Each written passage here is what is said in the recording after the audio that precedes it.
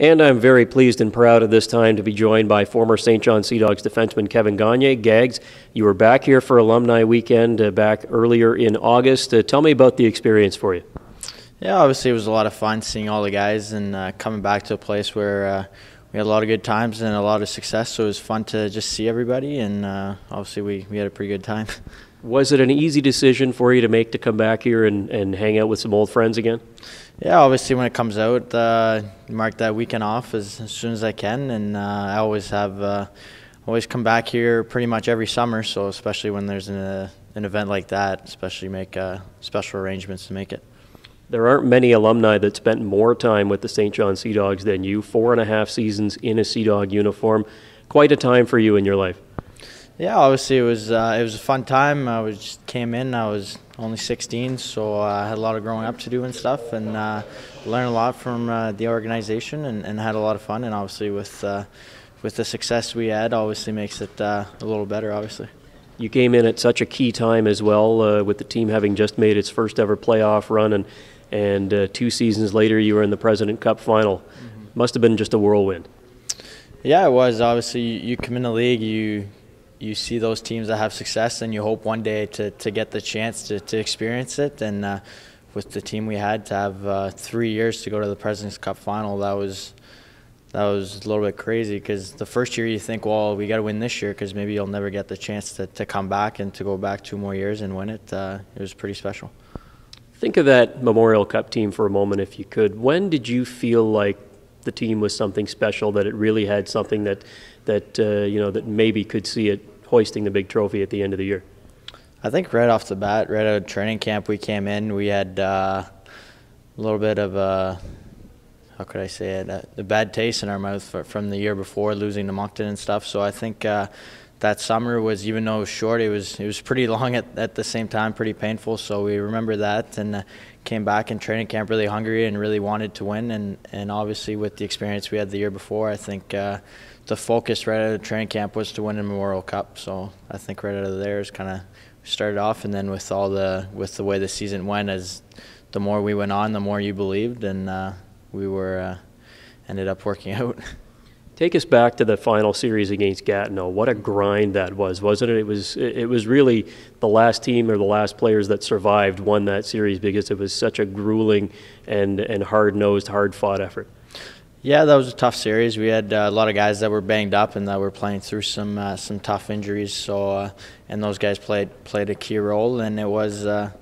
Some people didn't expect it to go that long, but they had a hard-working team, and they gave it everything. So it made it an interesting series, and went right down to the wire. I mean, double overtime in Game 6 to win it doesn't get any better than that.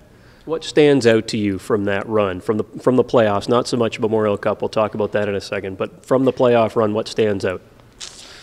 Just the way we fought back from some win, especially in that series against Gatineau. I remember I think it might have been Game 6, but we didn't have a timeout left, and we switched goalies to get a little time to draw a play and tied it up. I think Joe maybe or Galley with 30 seconds left, and then played through an overtime and another one, and then Bo to close it out. But I think we had a lot of wins, but we had some close ones that we pulled out, and that really makes the difference in a run like that. And then in the Memorial Cup in Mississauga, an Atlantic Canadian team had never won the Memorial Cup before, and a lot of eyes were on Mississauga and Kootenay and Owen Sound, but you guys walked in and did the job.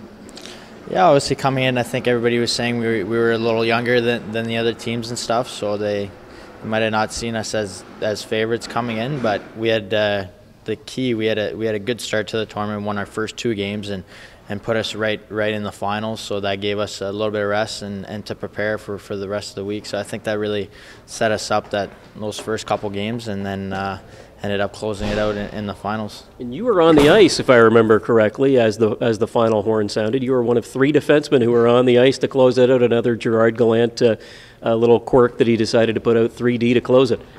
Yeah, him and Mike had a little discussion on the bench about putting 3Ds out in the ice. They probably had talked about it before if they were in that situation. So when it came time, they were ready, and it was a little unusual, but I guess it paid off in the end. So looking back at it entirely, Gags, what has it meant to you to wear the Sea Dog logo and to be a part of the Sea Dog family? Well, I mean, it meant so much. I went to RNS for a couple years, so I watched the team. I mean, in grade 9 and grade 10 growing up, and also just when they made that first run and went to the semifinals before I came in. So you saw the fans were into it and everybody. So just coming in, and like I said, I grew up so much here and played 4.5 years and a lot of great memories. So it means a lot to me. You've been able to hang out a little bit over the last little while with some of the new guys in here, some players that have never played a regular season game or been a part of the Sea Dogs before. Do you talk to them much? Do you tell them, you know what, you're going to have a good time here? What do you say to them?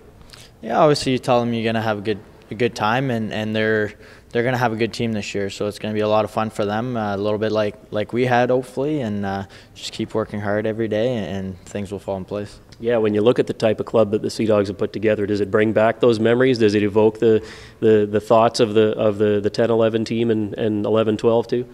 Yeah, you see a little bit of resemblance in between the teams, so you just hope that they keep improving and working every day, and if they keep going like this, I think they'll have some success down the road, that's for sure. Okay, bring us up to date. You're in your 3rd season with the Anaheim Ducks organization now, and you're heading down to training camp soon. Bring us up to date on what's happening with you. Yeah, September 9th, I'll be flying down to Anaheim to attend rookie camp for a week, and then man camp's going to start around the 17th, so we'll go hopefully make that and go from there, and hopefully have a good season. Gags, congratulations. Good luck. Thanks.